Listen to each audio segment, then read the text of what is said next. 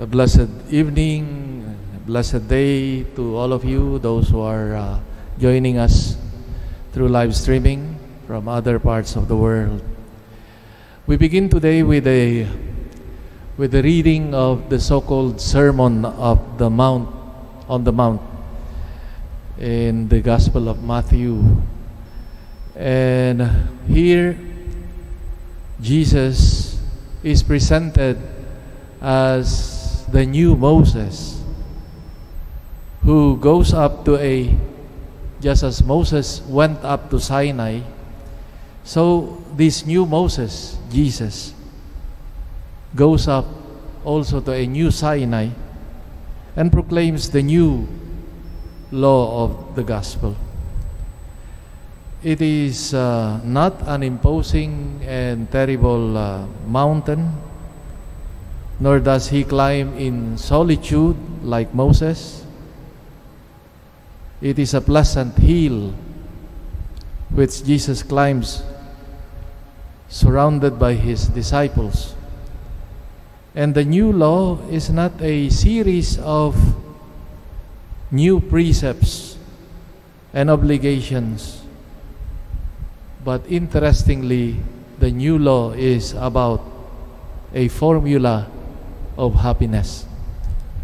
Jesus simply declares who are happy and blessed in the eyes of God. But on the other hand, no matter how good these words are, blessed, blessed are happy, etc., they sound good, but we cannot help but to be shocked also by what it declares. For they contradict not only the old theology of retribution, but also more our natural inclinations.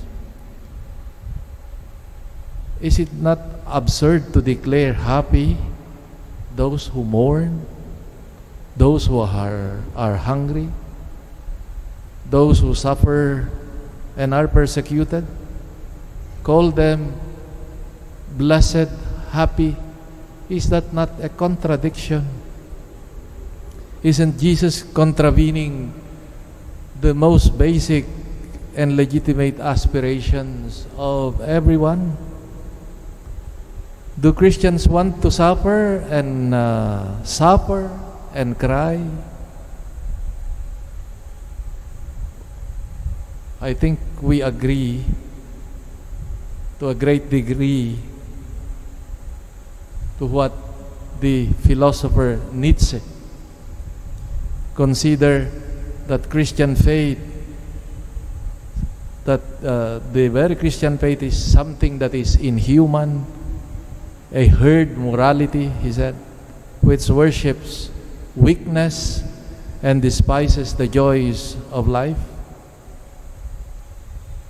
But what is really the message? What is Jesus really talking about today when the opening of his preaching, of his teaching of the new law is about blessedness? I think at the core of this Jesus' teaching is he is talking about himself. He is the new Moses, but infinitely greater and surpasses Moses, since Moses limited himself to transmitting what he had received from God and nothing else, while Jesus speaks with authority from himself. Moreover, he is the new law because he is the person who carries the law written not on tablets of stones but written in his heart. Jesus does not do as people often do, especially the powerful,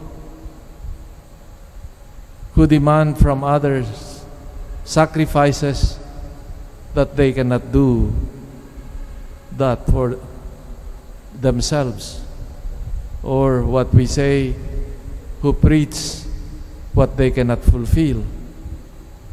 Jesus does not tell us, be happy even if you are poor, you are suffering, or you do not have a piece of bread to put in your mouth.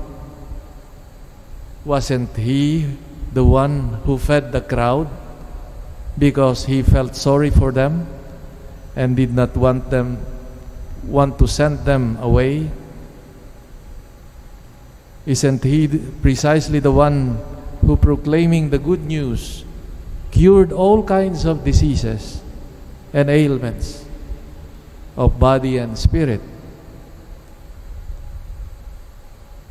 Jesus is not someone who tricks others, who tells us that our ills are really good and that what we have to do is settle for them and above all be happy. Jesus offers us here his self-portrait. He is happy because he is the beloved Son of the Father, even though by assuming the human condition, he takes upon himself all the sufferings that afflict human beings. And furthermore, he wants to share his happiness with us by inviting us to participate in this filial relationship. Even if things go wrong, like what he had experienced himself, God does not, for that reason, let us down. On the contrary, he looks at us with love, blesses us, and welcomes us in his Son, Jesus. In other words, the beatitude or the blessedness is like what Jesus had, that intimate filial relationship with the Father, and to place our trust in him and not in things or anyone else. That consists the true blessedness.